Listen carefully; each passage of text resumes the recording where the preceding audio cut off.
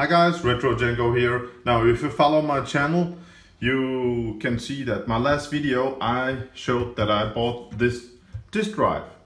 So this is the first time I'm gonna turn it on. This is new, this machine is new, I have never powered them on. The Commodore 64C's PSU came with this one, but of course I'm not gonna use this. I'm gonna power it up with a known working PSU. This machine has not been powered on since 1991, and please do not just give them power with the old PSUs before you test the voltage, because if the 5 volts is lower, it's bad, but it's much sometimes it's much higher, 6 or 7 volts, then it will destroy the chips inside the machine. So yeah.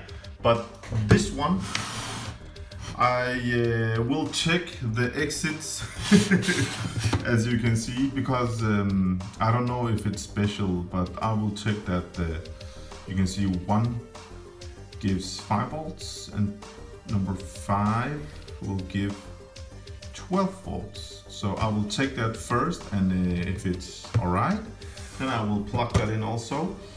And usually I never ever plug in a Commodore 64 before I opened it all the way down and check everything. But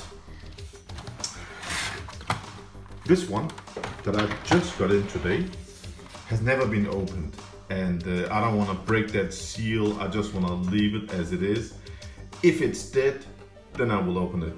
If it works, then I just want to leave this. I know it's total nerd stuff, but yeah, I'm gonna power this on before I disassemble it, so that's not something I do very often. Alright, the Commodore 64 is plugged on with a known working PSU, so let's power it on after so many years, guys.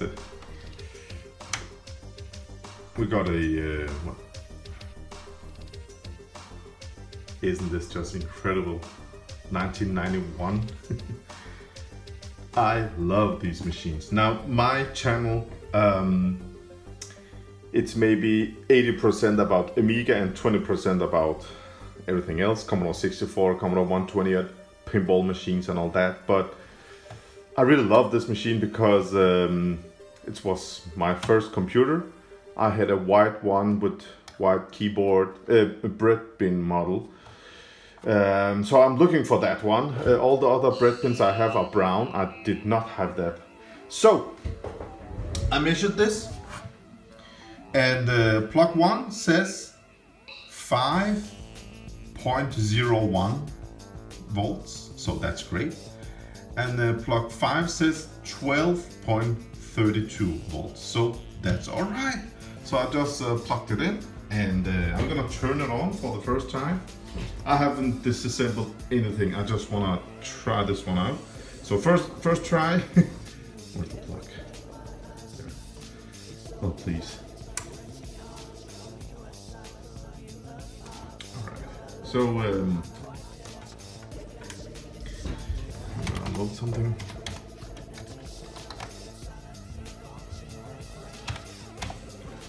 Here goes nothing.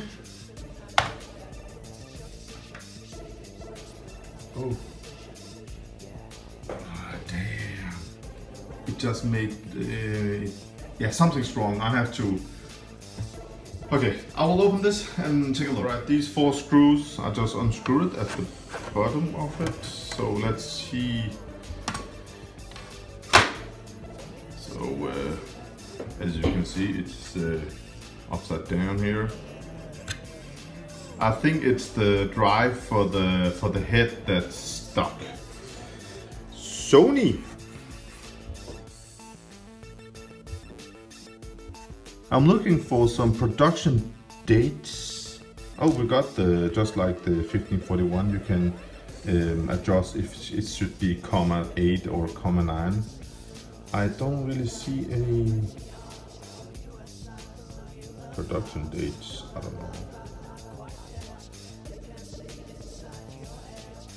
Before I disassembled it, this one was stock and I just moved it really gentle. This is on the other side, the head that moves back and forth, you know, when it reads, and it was stuck. And as you can see here, I have to clean this metal bracket just like on the 1541. I think on the other side it's got 2 of these rails, but I don't know this drive, I don't know when it's from. It should just be faster. So now it runs all right. So I will, before I disassemble, I will just plug it in and see. Now this one says what? 25th December 2001? No, that can't be 2001. That's incredible. No. What does this stamp say? That says 23rd of December 2001. What? This must be something. Something is wrong, because I don't think they made these Commodore 64 drives in 2001. So I don't know. It doesn't matter. So I just moved this back and forward. So let's just check it out again. I don't know if you can use a Commodore 64 drive on backwards, but I'm gonna try. Go. All right. So 2 seconds, guys. I'm not the fastest to. Oh, come on, please work. Yes, it moved. It moved for a second. I just want to see if this drive is that much faster as the seller said. Okay, it can read now. Oh, there we go.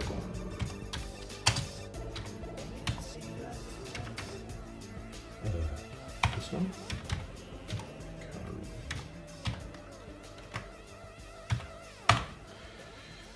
I hope this one moves now. Okay, it moved for a second, but I'm not getting no error codes, error messages, but it just moved. 1 click. Oh, there we go. It moved again.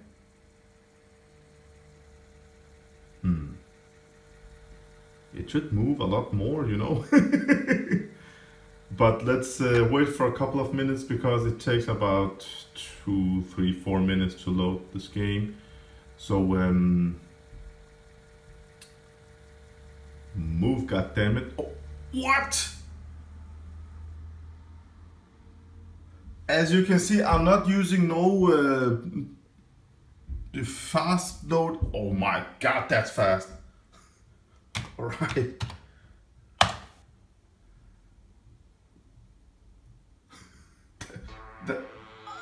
That's nice, guys. All right. Maybe he was right. Okay, so if you guys know what this drive is called, please write it down in the comments down below. Give me a link so I can read something about it, because it's really slim model, you know. The PSU is ice cold, and it does, and the 512 volt is really